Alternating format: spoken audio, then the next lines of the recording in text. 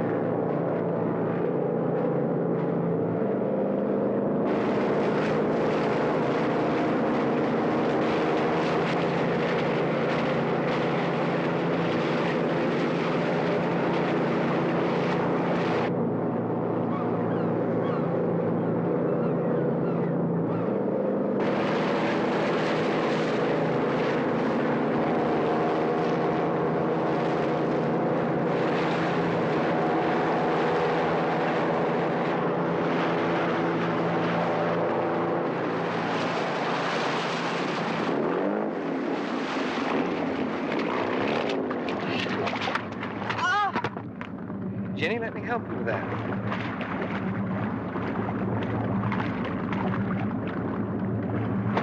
Terrific.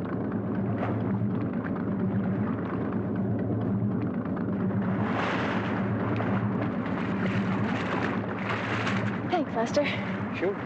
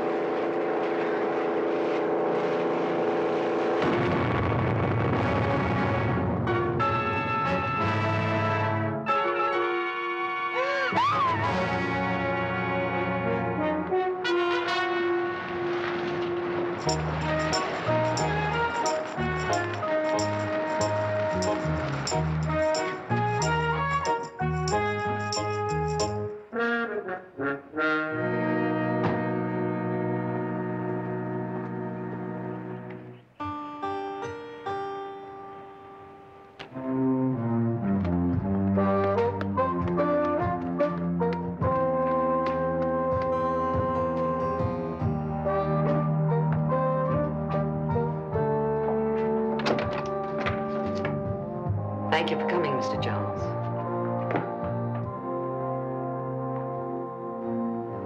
Well, I'll tell you, Ms. Revere, if time were looking for a place to stand still, this is the place. Would you care for some tea? No, thank you. I haven't been in this room for 10 years, and I would say that not one thing has been moved. Well, I didn't think it was within my province to change anything. Jenny must have been 14. You took on quite a job when you stayed on to raise her when her mother and father died. Well, the Sutherlands were very wealthy, Mr. Jones. They left me well provided for. Even if I have to say so myself, I was the only real mother Jenny ever had. With her parents running all over the world. But I didn't know him that well. I just worked on that one case for Mr. Sutherland. Well, they were very cold people, Mr. Jones. Showing love for Jenny just wasn't in their nature. They were so strict with her. Still, kids are like puppy dogs. They seem to love you regardless. I suppose so. But it seems that everything that child ever cared for was taken away from her. First her parents, that terrible avalanche in the Alps. And now this young man who was killed in the boating accident. Was Jenny in love with him? Yes, Greg Larkin. He was a nice boy, what I saw of him. What bothers you about the accident, Miss Revere? Because it's happened again and again. What has happened? Well, it seems that any man who becomes interested in Jenny meets with some sort of accident. How many have there been? 5 years ago, Doug Wingate, the local football hero, thrown from a horse, crippled for life. Was he in love with Jenny? Oh, yes. And then 3 years ago, she was dating a boy, John Ferris, who accidentally drove his car off a cliff going home from here. Now, poor Greg Larkin.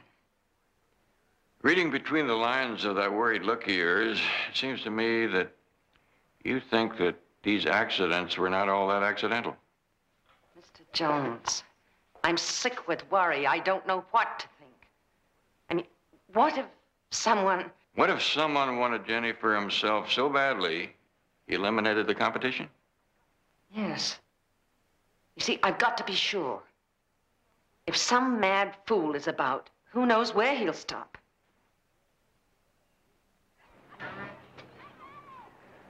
I'm only concerned about you, Jenny, that's all. Stan, you've been concerned about me ever since you almost had to flunk me in History 1. And then I had to call you Mr. Porter. I would hope, now that we are colleagues, that you would consider my feelings about you more genuine. I do, Stan. Well, then listen to me, for your own good. Go away for a few weeks. Take a sabbatical. No, I can't. Working's the only thing that's holding me together right now. Excuse me. Taking your hair out of pigtails doesn't fool me a bit, young lady. You are Jenny Sutherland. No, wait a minute. Don't tell me. You're, Time's up. Barnaby Jones. Oh, of course. Your wavy gray hair. I remember I always wished my father had wavy gray hair.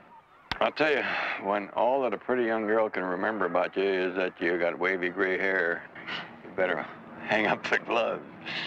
Mr. Jones, Stan Porter. How do you do? Are you a teacher, Mr. Jones? No, I'm more of a learner. Mr. Jones is a private investigator. Oh. I'll call you later tonight, Jenny, just to see how you are. Stan. Mr. Jones.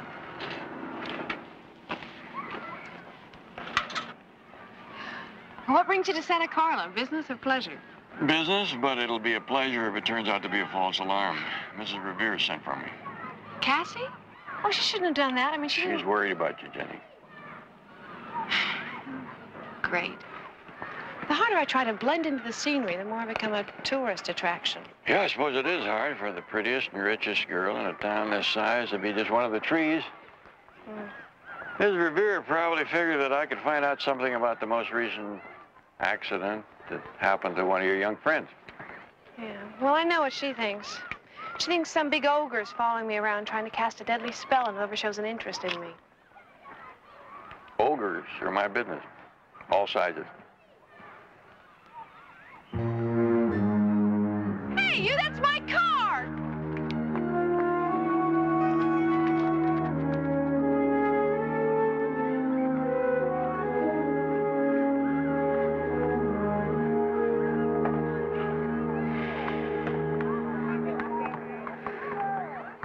Well, he's too young to shave, old enough to spell. Maybe before I make any more big deductions like that, you and I ought to find a quiet place and have a little talk.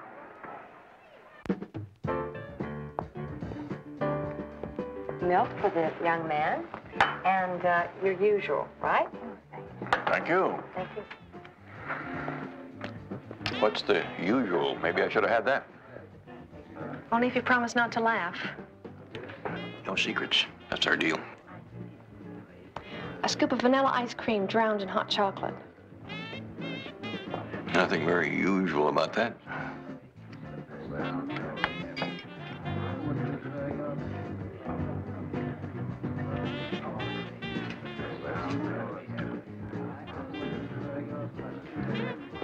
Jenny, on the way over here, you said that you never saw Doug Wingate again after the horseback riding accident. No, only in a nightmare now and then. I remember climbing down the mountain to where he'd fallen. I thought he was dead. And his eyes opened. It was scary. I don't think I've ever gotten that completely out of my mind. Ms. Revere said that the second young man, what was his name? John Ferris. He was a senior up at State. I was in my junior year up at Pacific Western. You went away for a while to a clinic for a rest?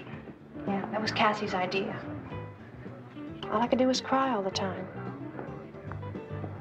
I didn't make any sound at all. I needed the rest. At least now I've got something to keep myself occupied.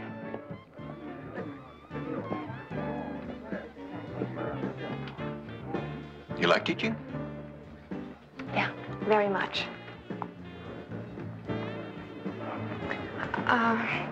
I don't think I can tell you very much about Greg's accident in the boat. It's still very vivid to me. It's sort of unbelievable. This doesn't seem to be exactly the place to blend into the scenery. Wanna go?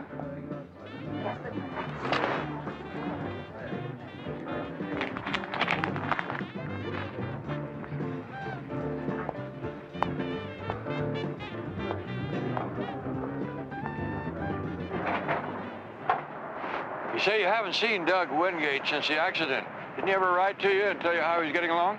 No, I wrote to him in Boston once, though, at the hospital. He never answered. I heard that he could never walk again. Well, you go ahead. You must have a lot of papers to correct, teacher. I'll try to correct a lot of mistaken impressions around here. Thank you.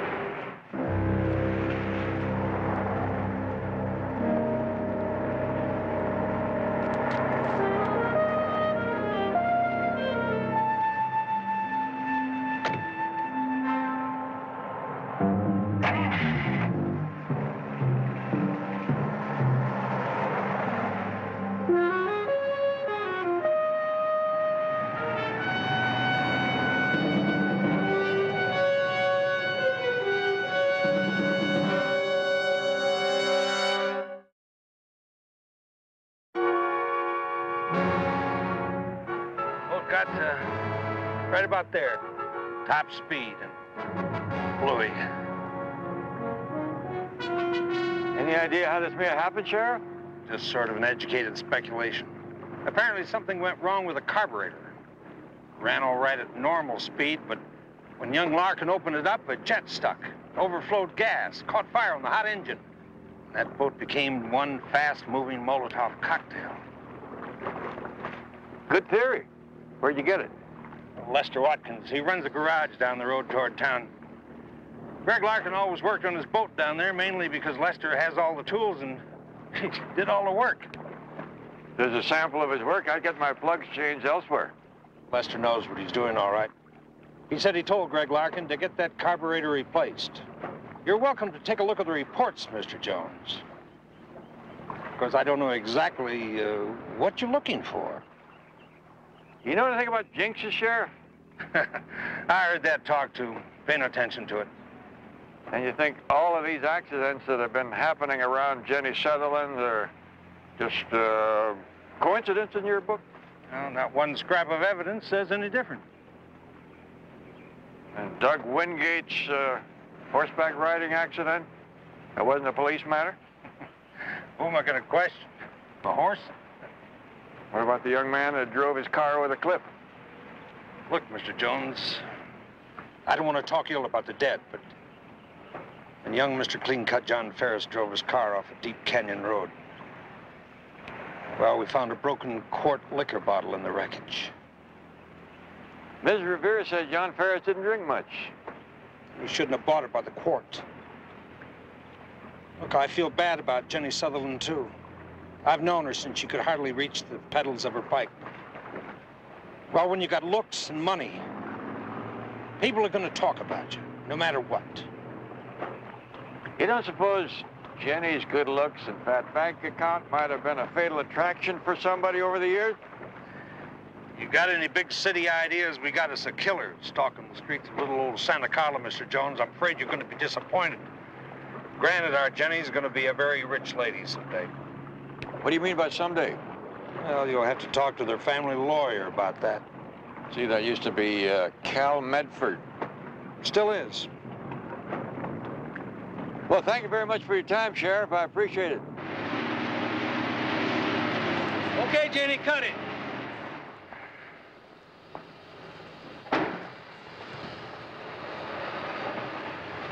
Better let me give it a once-over. Smooth it out. I want to check your brakes, too. You got a squeal there. I didn't hear anything, Lester. That's because you got pretty ears. You don't hear what I hear. Well, maybe I'll bring it in later in the week. I really want to go home now. Well, I'll drive you. You'll give me a chance to road test it. I'll bring it back to you tonight. Okay, if you really think it needs it. Well, Buck, I'm gonna drive her home and bring the car back. Okay, Lester, but I gotta be out of here by 5. I won't be going long.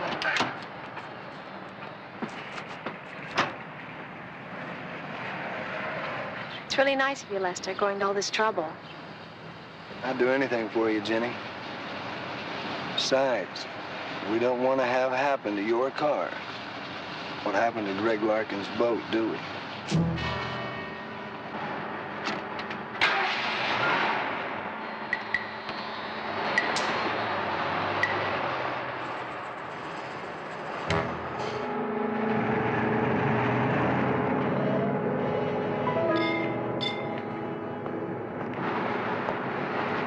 Hi, can I help you? Yeah, fill it up with soup. Right. Hey, you got any soft drinks? Yeah, there's a machine inside there.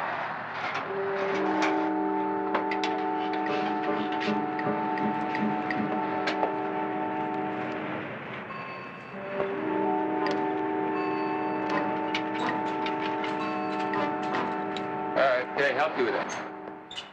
No, I can manage.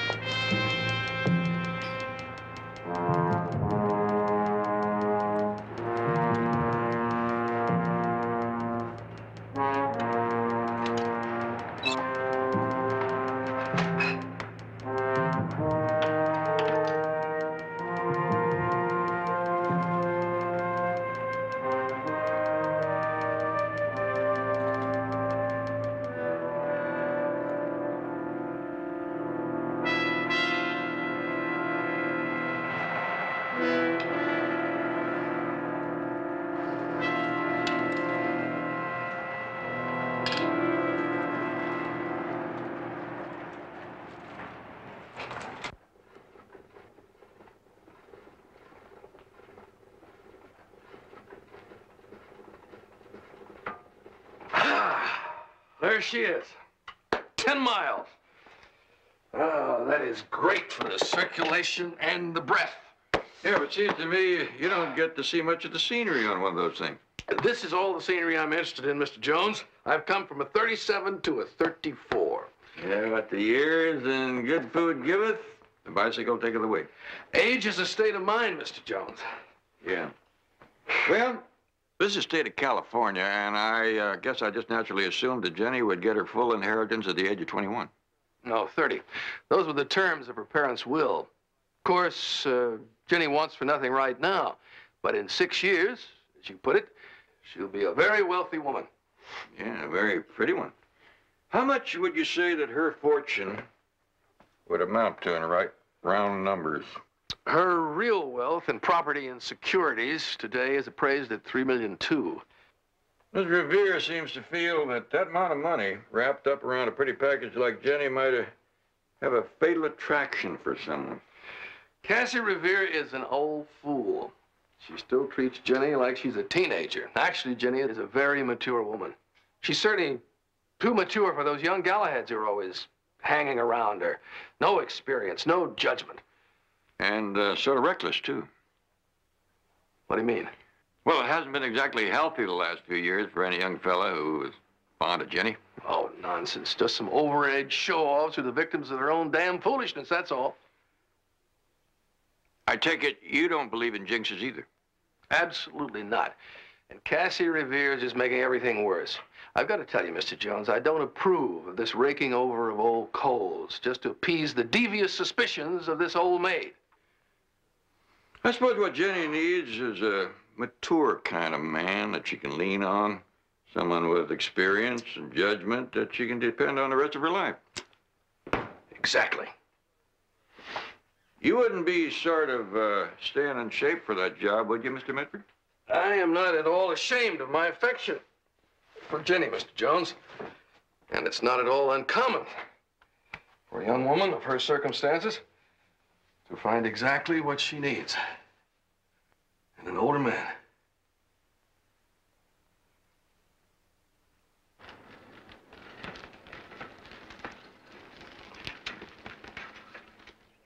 Hello. I was just in the neighborhood. Thought I'd return these books and see if Jenny would like to go out for dinner. Well, I'll take them, Mr. Porter. Our dinner's already in the oven, thank you. Perhaps she'd like to take a walk later. I mean, I just think it would be therapeutic for Jenny to be with friends at a time like this. Well, at a time like this, Mr. Porter, I think I'm quite capable of providing any after-school friendship Jenny may need.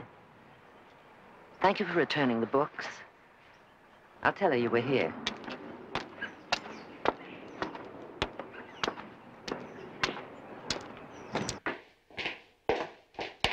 Who was that, Caissie? Oh, Mr. Porter from the school. Well, why didn't you invite him in? Oh, I can never tell what he's thinking behind those thick lenses of his. Now, Caissie, you should have invited him in.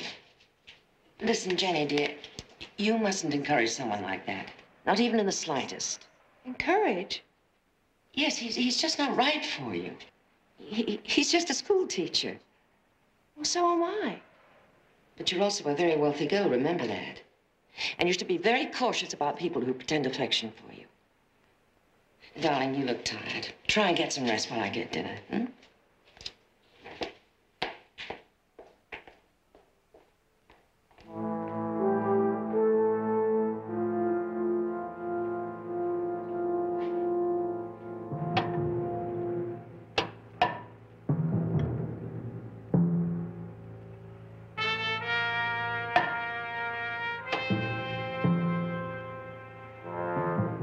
Just a minute, I'll be right out. Hear anybody drive up?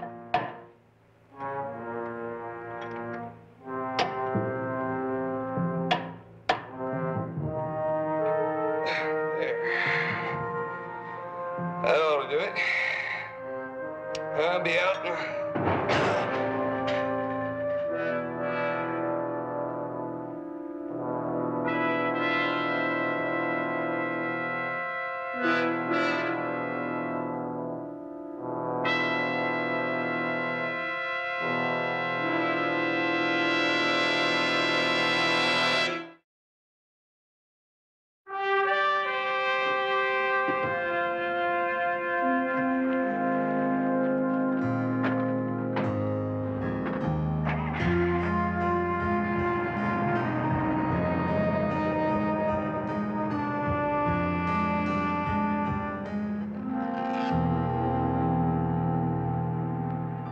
Say Lester was dead when you got here. What time was that, Mr. Jones? About a half hour ago. And no one else in the vicinity at all? Not a soul. What time did you leave, Buck? 5 on the dot. Lester was still working on Jenny's car when I left. I don't need 3 guesses, but to tell me what you're thinking of, Mr. Jones. I think we can scratch coincidence as an explanation of what's been going on here, Sheriff.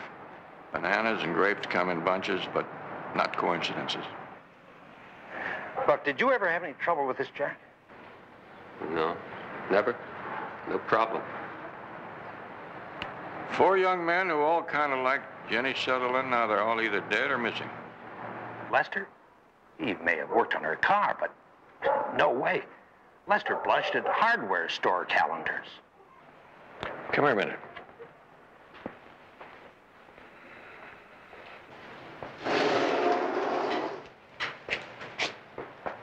I don't know how Lester felt about hardware store calendars, but I got a hunch how he felt about Jenny.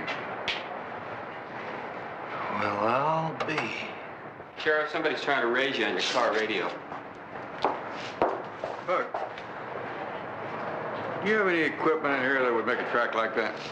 No, I'll tell you, that could be a bike, though. You know, the kids bring them in sometimes. I don't think so. It's too regular, and it kind of goes along in pairs. Hey, that must be the guy. Sure, the guy in the wheelchair. Somebody come in here in a wheelchair? Came in this afternoon. He asked for gas. He wanted to know, you know, where the cold drinks were as he come inside. I tell you, that guy moved that thing in and out of the car like it was nothing. Did you ever know Doug Wingate? Wingate? No, but I only lived around here about a year now. Mind if I use your phone? Sure, go ahead. There's one over there on the bench. Thanks.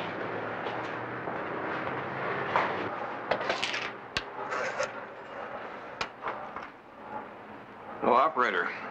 I want to make a collect call to Los Angeles.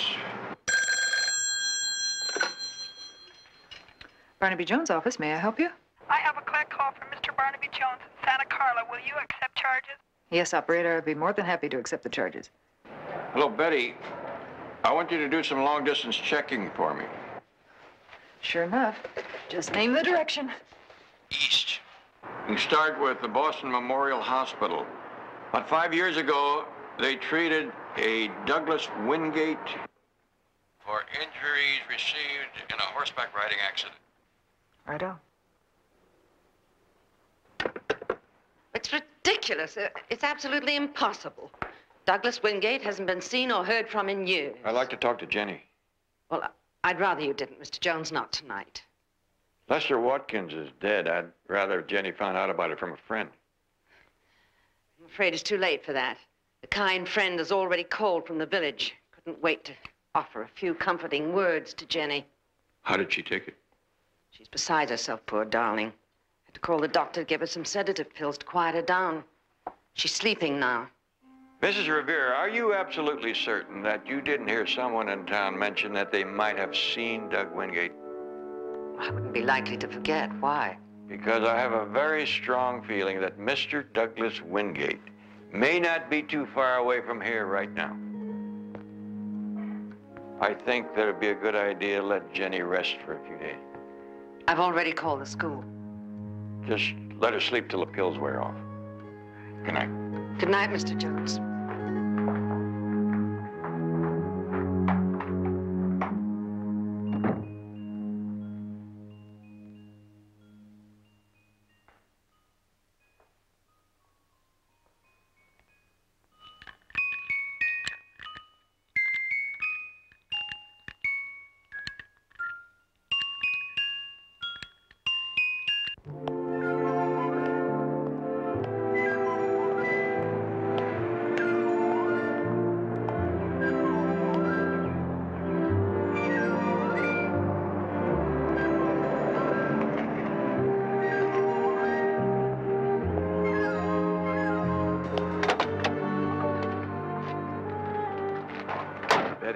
I've been trying to call you since breakfast. Well, I guess I was trying to reach you during breakfast. It was just an hour's drive, and I figured I'd better get the information to you before you went gallivanting off someplace. You got the right number from back east? I traced Douglas Wingate through 4 states. It seems that he had a series of operations at that Boston hospital. None of which turned out to be successful, I understand. Right. He was released to a rehabilitation center just outside of Boston. Now, their records show that he entered college in Pennsylvania. I thought that was a dead end until I reached the alumni director, who was working late. Douglas Wingate's class bulletin was mailed to upstate New York up until 3 years ago. That's only 3 states. You just love doing this to me, don't you? For the past 3 years, Doug Wingate has been getting his mail at 5 Oaks, not 20 miles from right here. Congratulations, Mrs. Jones. You have just won yourself a trip to 5 Oaks, California. Get in.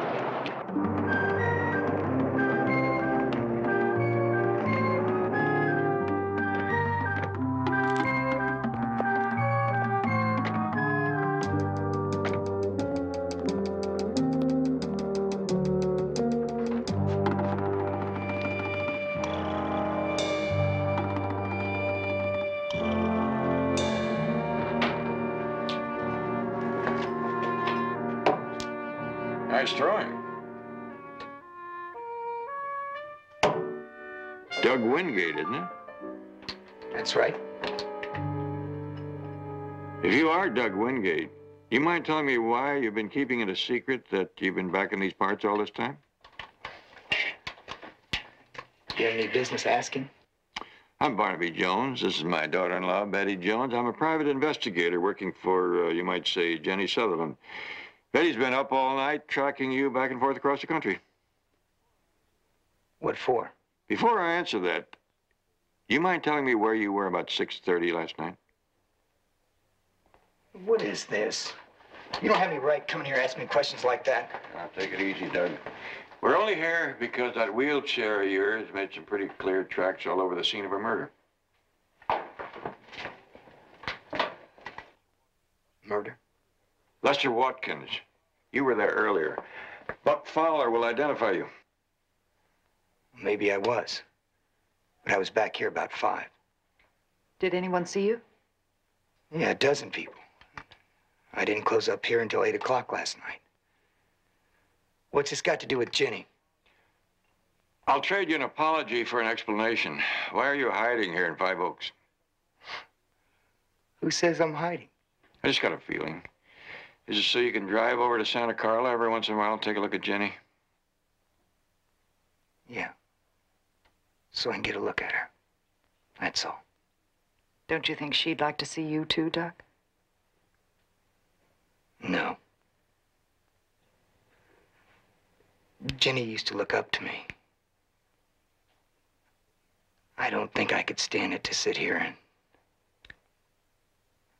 have her look down at me. It's enough that I still love her, but I don't want to spoil it. You're the only one I know who's fallen in love with Jenny and lived to talk about it. I know what people are saying, but she's not a jinx. She just had a lot of bad luck. Yeah, like that time you fell off the horse. How'd that happen? It was easy for anything but a nag. Jenny's horse took the jump like a rabbit. Mine balked and threw me.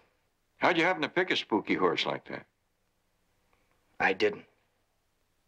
Who did? Jenny.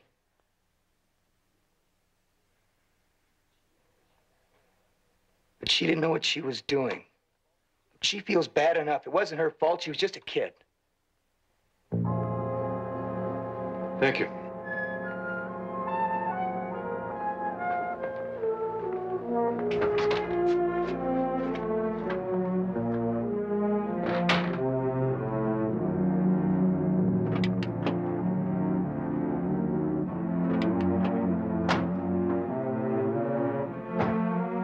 I want you to talk to Mrs. Revere. About what? There's a doctor that treated Jenny for a while after John Ferris drove his car off that cliff. Get the doctor's name. I want to know the nature and length of her treatment and a diagnosis.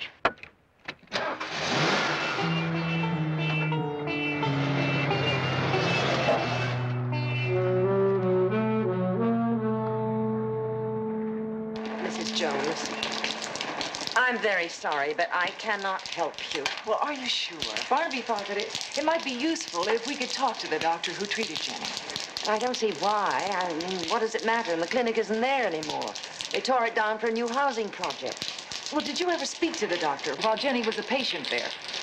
Yes, but he didn't think it was anything serious. You see, Jenny's a very high-strung, emotional girl, and she's had some dreadful nightmares. It's been a very bad time for her. Well, try to remember, please, if you can. Well, he said something about Jenny daydreaming too much, trying to escape reality, and having personality problems. Oh, heavens, after what she went through, who wouldn't? Was the term split personality ever used? Yes, I believe it was. Well, thank you very much, Mrs. Revere.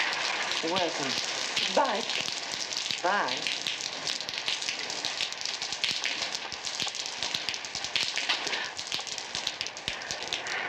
Sorry, did I startle you? No. Jenny Sutherland. I'm Betty Jones, Mr. Jones's daughter-in-law, secretary. How nice.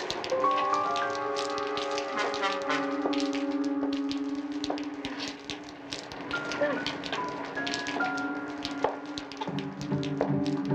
But then we'll be seeing you again soon. Yes, I hope so.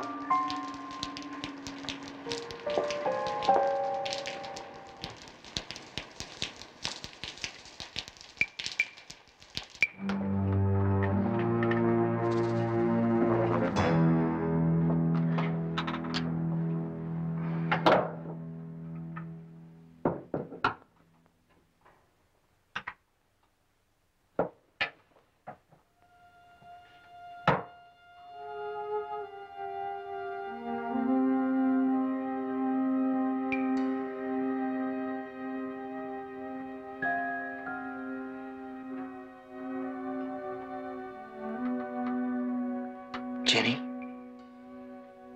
Surprise.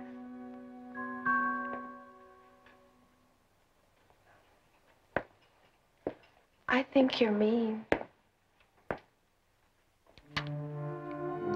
Why?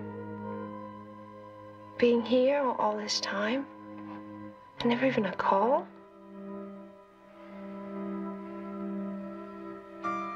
How'd you find me?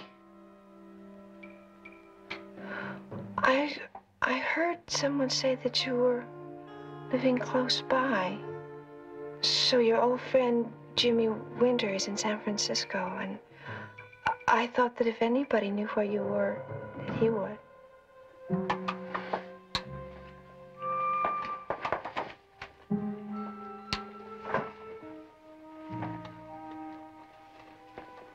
I didn't want you to know. I was afraid you might still be mad at me. I could never be mad at you. I love you, Jenny.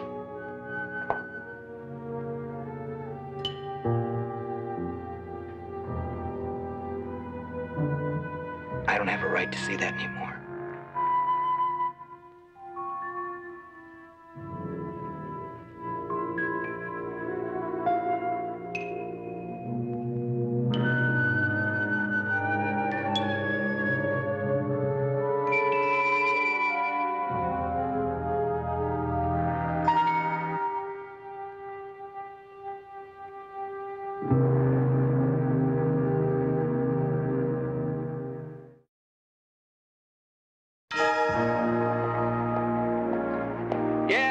As I was saying, Lester would stand on his head just to be around Jenny, but I think the closest he ever got to her was when he worked on a car. Buck, do you recall exactly what happened the day before Greg Larkin was killed in his boat? Yeah, like I said, Greg trailered it in here for Lester to work on. Was Jenny with him? Mm-hmm. They were driving over for Jenny to meet Greg's aunt. I'd say it was getting to be meet the family time for those two. And they left the boat here that night to be fixed. Mm-hmm. I tell you, though, Lester wasn't any too hot on the idea. He was busy. He told him all Greg had to do was adjust that spring on that valve. The kid could do it. But, I don't know, Greg said he'd rather Lester did it. I think he was afraid if he did it wrong, it might cause an explosion. What time did Lester go home that night? I don't know. It was sometime after supper, though. What makes you think it was after supper? Well, when I emptied the trash around here the next day, I found paper plates, milk cartons, you know. Is that plates, plural? Yeah. Lester must have had company. There was two of everything. There was plates, slaw dishes, drink cartons. Where would Lester get a takeout meal like that? A diner up the road here.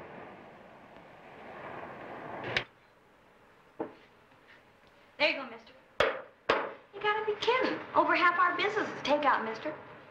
Let's concentrate on that half.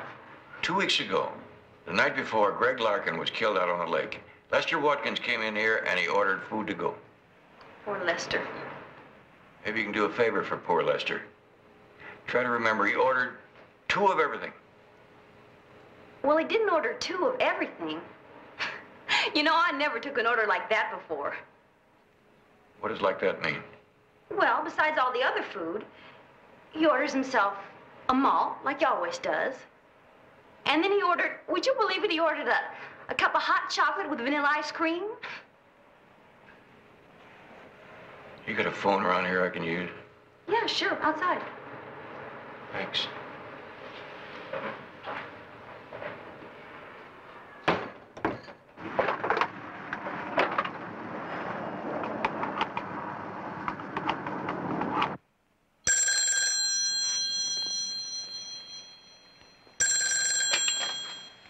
Hello? Hello, Betty.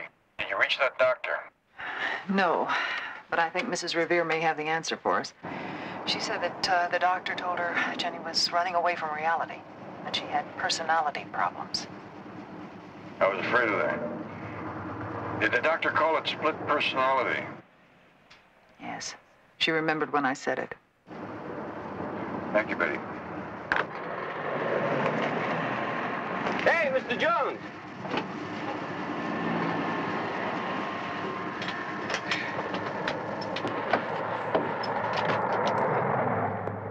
You were asking about Doug Wingate? Yeah. Just came over the radio. The police say somebody stabbed him in a store up in Five Oaks. They say who did it? They don't know. But can you imagine that, a guy in a wheelchair? Was he the same guy that came into the garage? One and the same. You still alive? Just barely, I guess. I only caught part of it, then I came looking for you. Thanks, I appreciate it.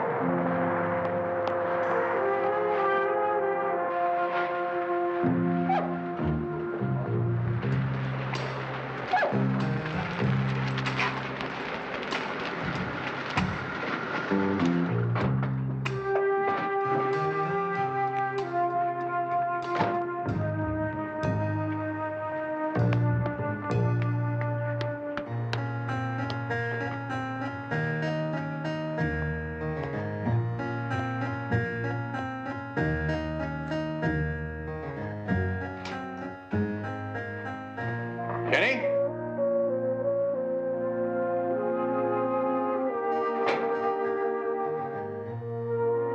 Jenny, it's Barnaby Jones.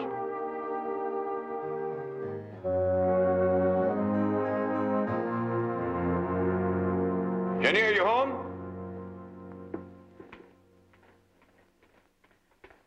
Barnaby.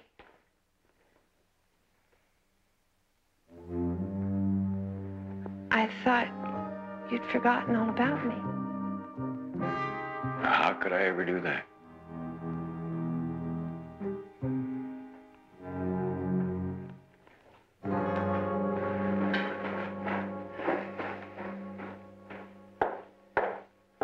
Ms. Revere home? I guess she went out to the store. That's all right. I really wanted to see you, Jenny. Well, how nice. Can I get you something to drink? No, thank you. Jenny, I think I may have stumbled onto the answer to all those unpleasant things that have been happening to you. Stumbled? Well, that's hardly a descriptive word for expert detective work now, is it? Accurate, though.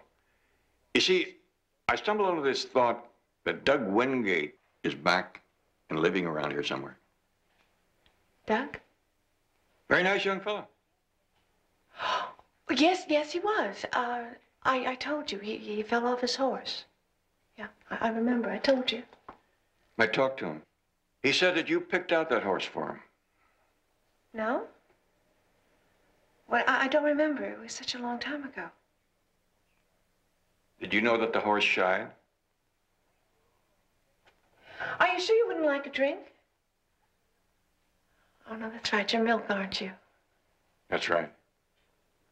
John Ferris wasn't much of a drinker either, was he?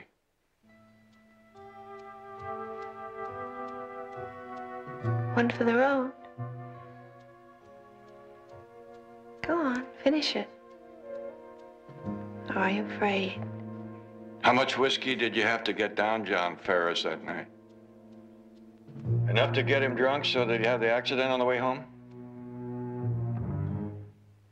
Doug is living around here somewhere. I have the feeling. I've just got the feeling. Would you like to talk about Greg Larkin's boat? Have you seen it? It's a beauty, isn't it? Maybe I should be saying all these things to the other Jenny Sutherland. What other Jenny Sutherland? The one who was never shown any love. Her parents were very strict with that Jenny. Well, it was evil, Mama said. Men were such beasts. Even my daddy. I had to keep myself pure. I couldn't let anyone touch me. You were taught that love was evil? What? I think you heard me, Jenny. One side of you wanting love so very, very much, the love that was never given you. The other side afraid of being loved, afraid of being evil. That's the Jenny Sutherland that had to destroy anyone who loved you. I don't know any Jenny Sutherland like that. You didn't go to Greg's aunt that day, did you? You went back to Lester's because there was one little spring that had to be fixed. And then Greg's boat would only have one last fast run. I don't know. Lester was delighted to see you again. He offered to get you some food. I don't know. What are you going to have, Lester? The waitress down at the diner remembered. A scoop of vanilla ice cream and hot chocolate. Lester didn't know what went on at the garage while he was at the diner. But he told you he loved you, didn't he?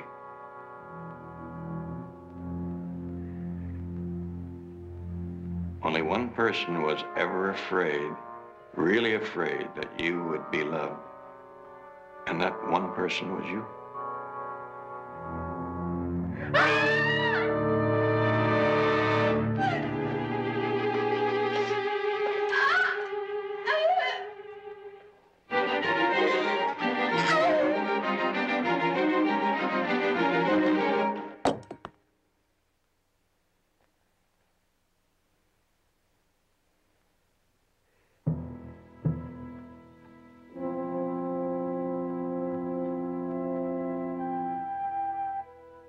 Barnaby? Barnaby, I'm so glad you're here. Ah!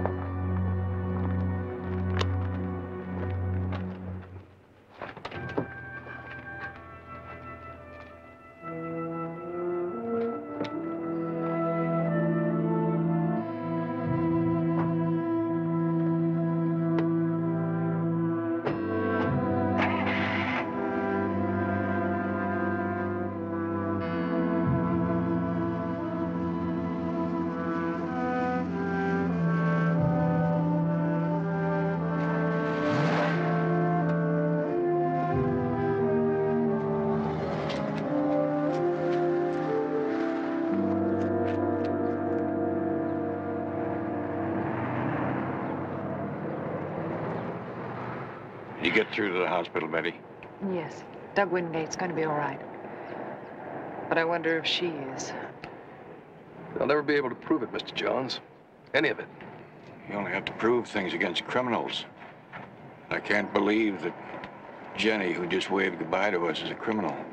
Maybe one day, with the proper treatment, she'll tell the doctors all about it.